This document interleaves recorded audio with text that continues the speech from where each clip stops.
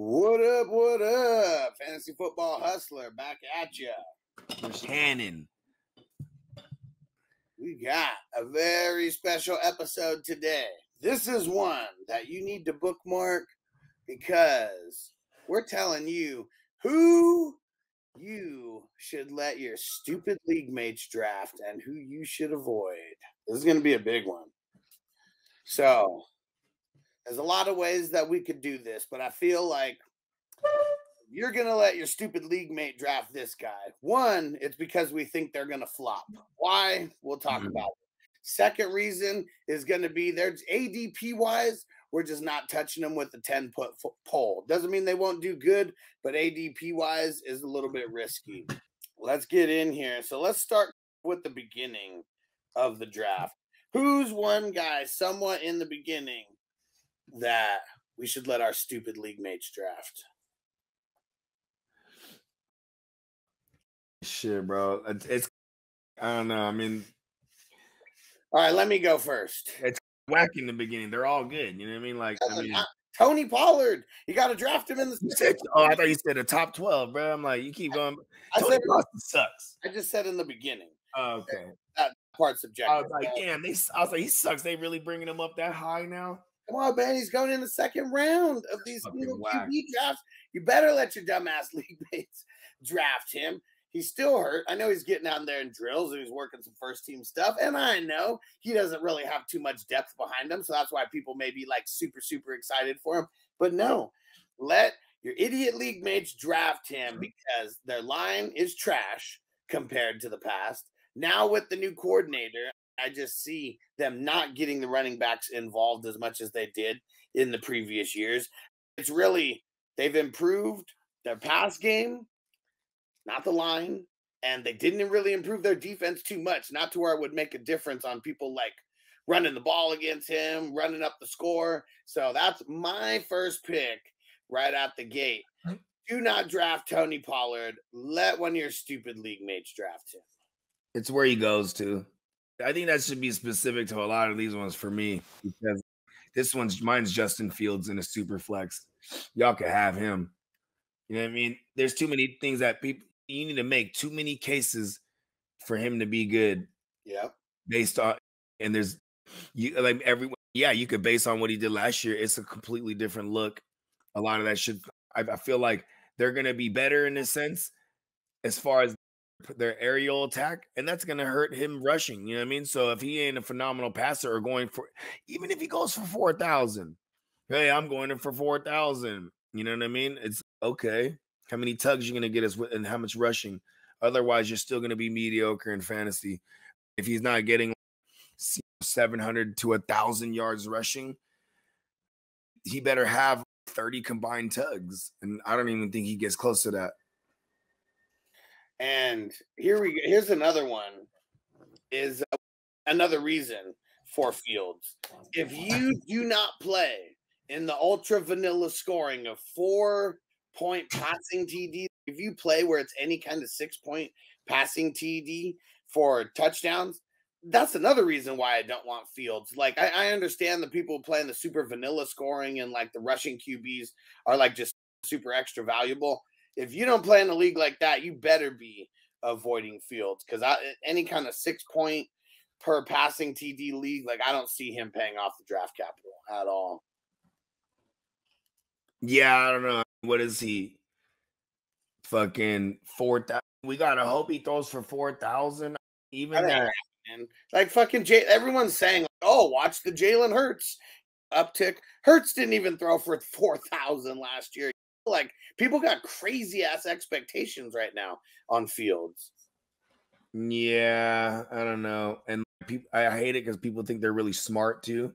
For sure, it's really the super low hanging fruit. Oh, the rushing QB, and it ain't like anyone's projecting him to have 1,000 because they just expect it because they saw it already. Right. You know what I'm saying? For sure. That's going to be very hard to replicate. I think only Lamar Jackson has done that 2 years in a row in the recent history. I'm saying that because I don't know if Michael Vick ever ran for 1,000 2 years in a row. I don't think so.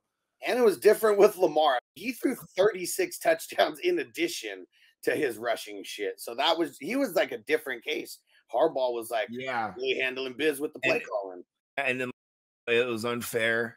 And this is all in hindsight now to say the same thing about a fucking Kyler Murray, because at least Kyler Murray had the arm. You can't say this about Justin Fields. Yeah. You're gonna go back. You're gonna go back to Ohio. Be like, look at him in Ohio, bro, shredding. Yeah, he had weapons. He has DJ Moore now and Claypool. Slap yourself. Tino said it right now. Claypool ain't no AJ Brown. Claypool ain't even Devonta Smith. Claypool might not even be a Quez Watkins. Like, that's how bad he's been looking. And when you start digging into the earth, how far do you got to get until you get to the clay? Man, not that far, really.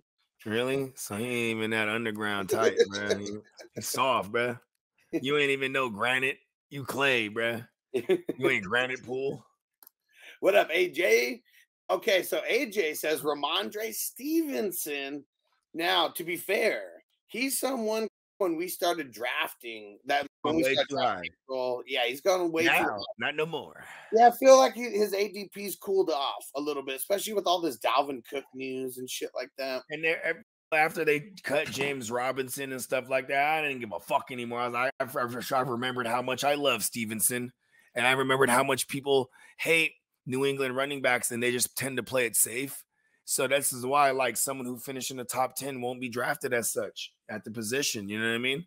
This guy's a top 10 finisher, but because he plays for New England, nobody wants to give him no respect.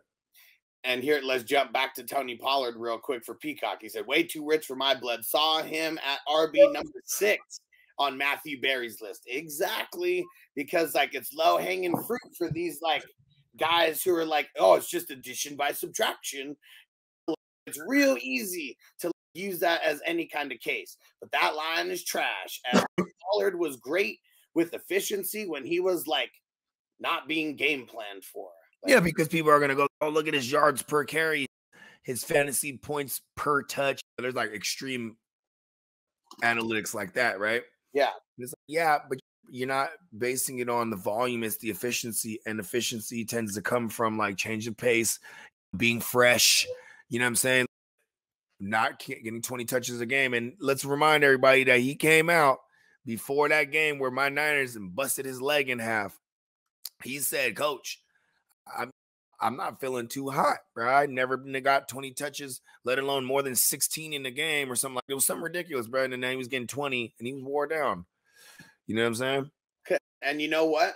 Just like this year's a contract year, last year was a contract year as well. Like, he got franchise tagged because he wasn't worth any kind of big contract. He wasn't even worth a Dallas Cowboys team-friendly deal to them. They just rather franchise tag him, see what he does. And if he acts like a little biatch this year, bet you they don't even re-sign him. Let your idiot league mates argue with you and swear they're right. But one day they'll look in that mirror and be like, it was you who drafted Tony Pasta. Because we told you dumbasses not to do it too early, bro.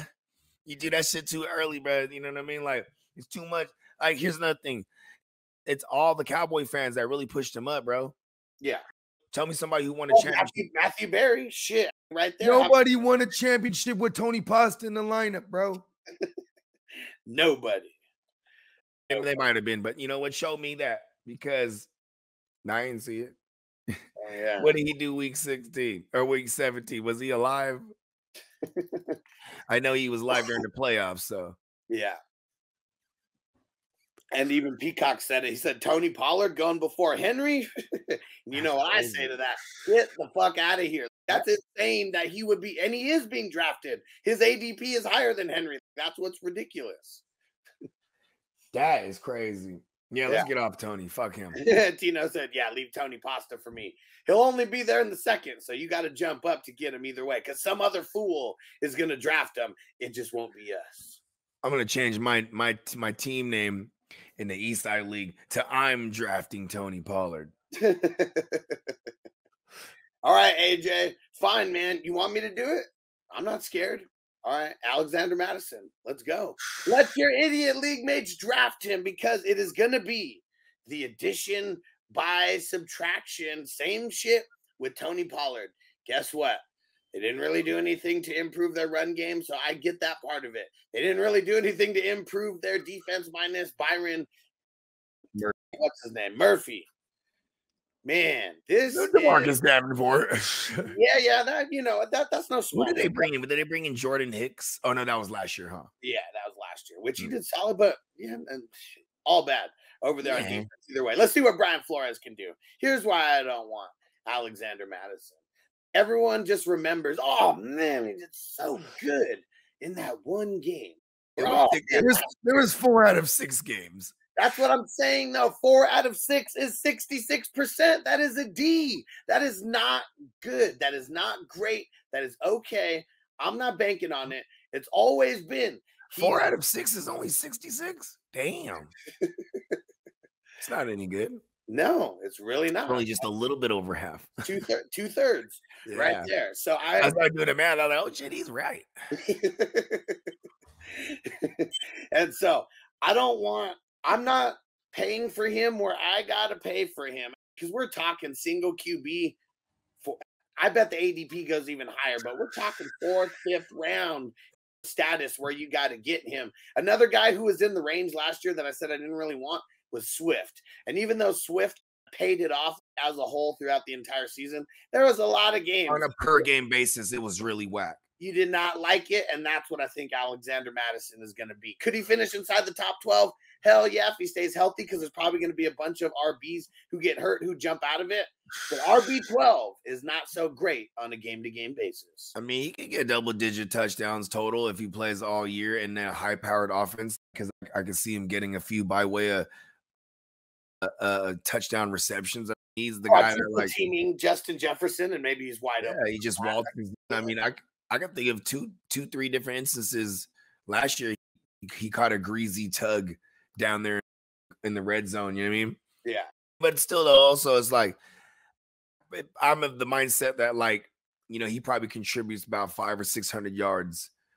But actually, I'm 400 or 500 yards through the air to Kirk Cousins 5,000 this year. So I actually like Madison, but I don't have Madison because of where you have to pay for him. He's just only been going higher, maybe because of this ankle he's dealing with.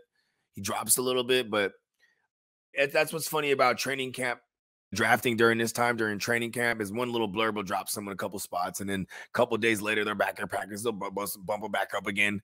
You know what I mean? Like Treylon Burks. Remember, there's a little community of people bumping him up. They bring over Nuke. I mean, no one talks about Treylon Burks no more. You know what I mean? Like things like this happen in camp right now. If today they say, oh, Madison's being held out and it's McBride, you better go trade McBride if you got him in Dynasty. You feel me? Like, you better use that blurb. Oh, yeah. All right. Who's another one? And it doesn't really matter where they're at. Just someone that you're not fucking with. It's the usual suspects. You said one of them, DeAndre Swift. But I don't want to elaborate on that one because that one's just it's boring. It's just injuries and like high draft capital that I'm not willing to pay for that injury. You know what? I'm not going to get too low yet. Just remind me about the Bait Man and all those other mans. But you know what? Pittman. Fuck him. Yeah. If you're to tell me it's the Ginsu right now, how about this? Let it be uglier in training camp. And if they switch it up drastically to Ginsu right before the year starts, I'll jump on board to the low ADP Pittman. Right now, he's still a little too high for nothing. Like, why are we drafting him? He sucks right now. What up, Jose? What up, Jose? I just like the Anthony Richardson hype. Every piece of Anthony Richardson hype is based off of him being athletic, him running, everything except like what we really need a quarterback to do with his wide receivers, and that's throw the ball. I know there's a couple blurbs about him doing all right. I'm not touching. I don't want any Colts this year. That's really all. I'll even take a shot at Alec Pierce. I'm not. I don't trust Richardson. I don't trust their line. It's like everything that we used to like about them is just completely changed. Yeah, and it's crazy because everything we liked about them is it's so 2021. Because 2022 them didn't look anything like the 2021 them. Nah, they're trash. Yeah, it's crazy that Carson Wentz Colts was better than the Matt Ryan Colts. And there's just, I mean, you could just tell like the whole aura around the team. Like it is all bad, man. When I know Jonathan Taylor, he came back to camp or whatever, but he's hella pissed. It's just like, remember when the Jags, who was it? Was it Tom Coughlin, who they hated over there, and he was in the front office? Just a lot of bad juju around camp. People aren't happy to be there, and when you're just pissed off to be there, that's another reason I don't want to like fuck with the entire team. He's back at camp. Yeah. And you would say he's not a happy camper? Hey, yo.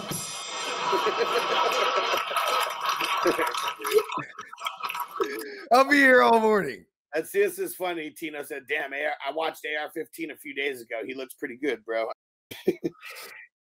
Everybody looks good when you're like not really wearing pads in practice. People aren't going full speed. You know, everybody. Not everybody. Desmond Ritter's looking really bad out there, and so is Baker. But, you know, that's neither here nor there. I'm not buying the AR-15, a rookie. I'm not buying them as a rookie. Like any kind of pass weapons, not buying it. You just said two shitty guys, right? Ritter and Baker. And I will throw Richardson in that mix as well, as far as shitty, in my opinion. But here's why I would not want Richardson too. Is he don't even have weapons like Baker does, or like Sam Howell does, or Ritter does. Or like Ritter, this is crazy. Like I'll take the chance on the shittier guy. He has more playmakers around him than needing to bank on this guy I've never really seen. You know what I'm saying? And he's the weapon. I need him to be the weapon. If How can we bank on Pittman at all? Like right now, what has Pittman done to show us he deserves to be drafted in the 5th round? No, nothing. It's the Pitts, man. Don't fall for it. Do not fall for it at all. Yep. Okay. I guess I want to just fade the entirety of the Bills running backs. Okay. I know everyone's getting on James Cook right now, but I don't know, man. I guess the Singletary numbers is what I can bank on, but now he's jumping up. He jumped up significantly over the weekend. Yeah. You know what I'm saying? He was closer to a double-digit rounds. Now he's getting up there, and this I guess he's still right. Where's he at now? Is he still right outside the top 36 at running back, James Cook? I mean, he's close to there, man. Like I'm really fucking with James Cook with where he's going. He's going so late. Okay. But that's why I preference it as the entirety of that backfield. Yeah. I'll just let somebody else deal with that. You know what I mean? Dennis said Denver's interested in JT or Josh. Come on. Until it's like someone with their front office like coming out, this could be a lot of just report, like the beat reporter clickbait and shit like that. Like even the Kansas City, it all sounds good, but I think that's just the low hanging fruit for these guys writing headlines. Like, of course, any good organization is gonna inquire. Yeah. You know what I mean? Doesn't mean that they're necessarily going to make the move, but they're going to inquire to see if it's even feasible. And how about that? Javonte and Breece Hall. Like, I'm okay being wrong about them. I'll let Samidia draft them too high. You know what I mean? Yeah. I think they might clog up my bench even a little bit. You know what I'm saying? If they're not starting week 1, you got to hold them. And yeah, Javonte looks like he's going to start week 1. It's only going to keep boosting him up. Yep. And I'll be a little upset that I don't have any Javonte when he was like going in the 8th, 9th round. Yeah, for sure. Of a super flex. Hey, what up, Clock? Clock said, who do you think the lowest completion percentage for a QB is in the Hall of Fame? Give me like at least a 2-decade span. Like just give me 2 decades that this person might be in, because I really don't know the completion percentage. Terry Bradshaw? I think Terry Bradshaw. I'm just throwing out names right now. He didn't throw that much, and he was pretty efficient, pretty damn efficient. Okay, because I was going to say, I know you didn't throw that much. Oh, Joe Namath? Is Joe Namath? Oh, that might be a good one. I don't think Broadway Joe was known for being very efficient. Even in that big Super Bowl that he guaranteed to win, he just handed that thing off to glory. You know what I mean? Oh, Clock said what percentage? I'm going with 69. 69, dude. I'm going with 69. 69%. Gotta be. Yaku-mania, what up, bro? What? We did have running football for like decades, right? Yeah, for sure. And yeah, Jake said the Jets said they're interested in Dalvin. But see, that's what's crazy is like the Jets Dalvin news is what's pushing Brees down. But then we heard that the that they're out on him, but his ADP hasn't been affected yet. I think we need to see Dalvin Cook officially get signed somewhere, and then we're going to see Brees's ADP go way back up. And then here's another thing too: is Devon A-Chain, the little small, little tiny fucker that the Dolphins drafted. He came up lame in practice, and then that immediately correlated the next day with them talking about, oh yeah, we're firing up talks with Dalvin Cook again. You know what I mean? Yeah.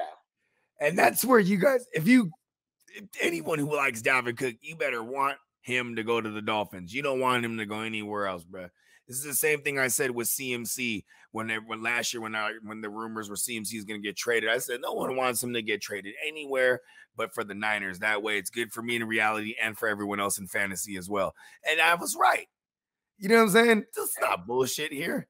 You don't want Cook to go anywhere else except for Miami. Otherwise, it's gonna piss off the Brees Halls or the Stevensons or the fucking where else he say he might go. Just give him the Dolphins. Yeah, no one cares about Jeff Wilson. AFC East.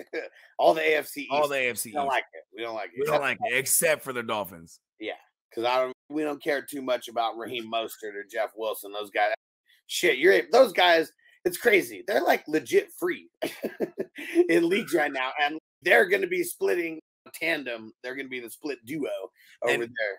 And they tend to get hurt too. So it's like one guy will get more work at one point or another. But you know what I'm saying? Like it'd be like that. That's why I really feel like they're gonna make a push for a Dalvin Cook. They look at their rookies already hurt. It's almost like Josh McDaniels just brings over that Niner backfield curse with him. You know what I mean? Yeah. All right. I know that we already mentioned a little bit of Anthony Richardson, but I'm gonna come out and I'm just gonna make a claim on all these rookie quarterbacks. Let your idiot league mates draft the rookie quarterbacks in a redraft league. Man, we're trying to win out of the gates. And who's going to trade you for a rookie QB? Whether it's super flex, whether it's single QB, it doesn't even matter. That's what's wild is like even in single QB leagues, some of these rookie QBs are getting drafted. Let someone else draft them. I got to push back on one of my own joints right here. It's something I have to remind myself on. It's just a forever fade OBJ. I keep trying to make a case like because he's so late, and what if he's like circa AB 2020 where he's just like a late addition to your roster that actually gets in your lineup. You know what I mean? Maybe like what if he's OBJ? But then man, he's a bitch. And don't let him get a couple good catches or something like that in the training camp and this motherfucker get shoot up. Because him being a double digit is the only time I'll make a case for him. But most of the time, it's an idiot that drafts him. Yeah. It's got to be free. It's got to be bottom of the barrel. It's got to be, I'm really just trying to like literal dart throws that could be dropped in the single QB guy. In a single QB guy, he's a single digit guy. Yeah. That's ugly, man. That's I don't want it. Christian Kirk's another one. I know that this one might ruffle a few feathers. People love some Christian Kirk. I'll let some idiot draft him. You add Calvin Ridley and a motherfucking Evan Ingram's got brought back. You know what I mean? That slot role, you know what I mean? That's the money right there. And if Christian Kirk's out wide, I don't know, man. You bet, he's the type you could just jam him out the line. Like, I don't like it at all. Christian Kirk, people's going to chase last year's numbers. And he's going to be used differently, predominantly out wide. Speaking of Christians, I like this one, AJ, because I'm not drafting Christian Watson anywhere. There was so much efficiency during that 5-game stretch or whatever it was with Aaron Rodgers. He could be a volume play. He could be. But he is being drafted way, way too high for me. Year 2, and the league's on notice, and now they're on notice. with their #1 coverages and all that shit. And it ain't Rodgers throwing him the ball. Fade. There goes one. I noticed you noticing me. And I just want to put you on notice that I'm noticing you too. You know that? Fresh Prince. Yeah, so I'm with you. I am not drafting Christian Watson at all. All right, here's one. I took a stand on this guy last year. I'm planting my flag on the do not draft this guy at all this year because we've got nothing but drama already. And it's J.K. Dobbins. He thinks he warrants a new contract right now. He's coming into camp already hurt. They put his ass on the PUP list. They brought in Melvin Gordon. They brought Melvin Gordon in and paid him $3 million. Raises a lot of eyebrows when you bring in someone like Melvin Gordon III. That is bad. That is bad. Do not draft J.K. Dobbins at all. Do not draft him. I don't care how late he goes. Who's another interesting one, bruh? I mean, just motherfucking. See, there's certain things I just won't do, like Charbonnet, but I can't say someone's an idiot because Walker could die, and if you're just happen to be holding on to Charbonnet, you're feeling good about it. But so I'm not gonna say Charbonnet, but I do feel a way about a lot of these rookie running backs. It's just I'll let someone else.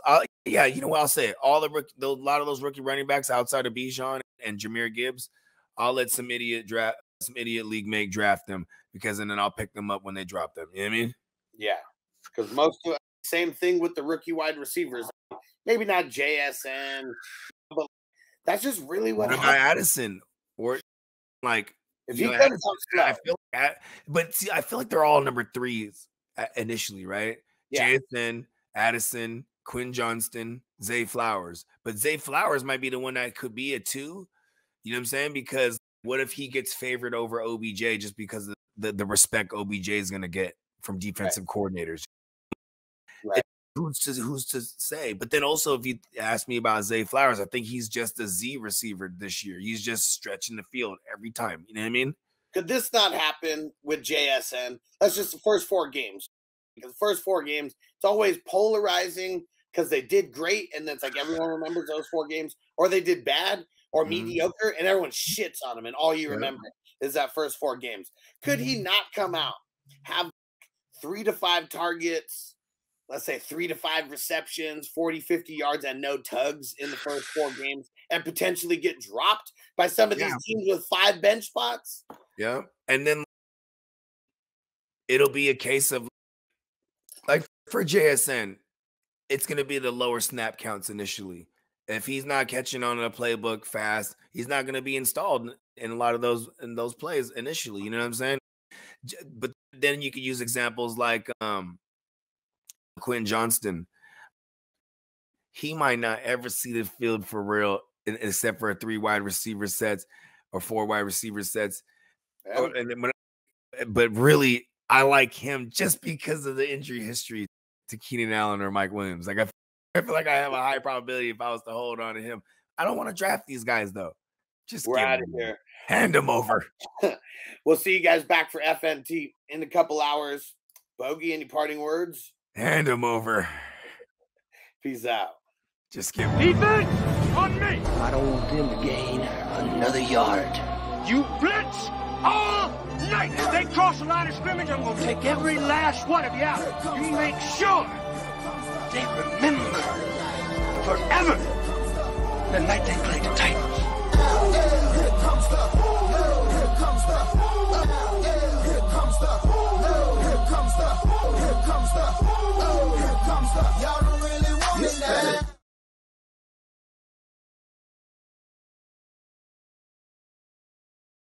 You ready, Jerry? I'm ready. Just want to make sure you're ready, brother. Show me the money. Oh, you didn't know? Every day I'm hustling. Every day I'm hustling. Every day I'm hustling. Put my shoes on, you wouldn't last a mile. Summertime, wintertime, I'm on the grind. Yeah, I got the ring, I'm the champ, I'm the Judy of the lamb. This is the gift I was given, so I just live by my hustle.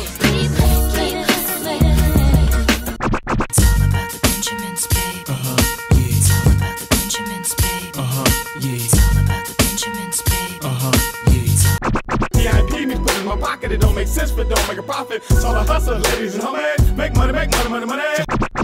Hold out here for a pill. Really tryna get this money for the real. I want to find the things in my life, so I hustle. It ain't over for me, no, it ain't over for me. Here comes the money. Here we go. Money talk. Here comes the money. Money! Show me the money! Okay, let's go smoke that joint.